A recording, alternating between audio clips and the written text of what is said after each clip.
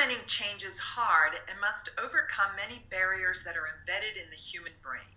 The Department of Defense recently released the Women, Peace, and Security Strategic Framework and Implementation Plan. Implementing the plan successfully requires leaders of competence and character. Competence with regard to understanding the multifaceted nature of security and stability and the influence of gender norms on it. Character in terms of ascribing equal value to Black, brown, and white men and women, acknowledging the value of their potentially diverse perspectives.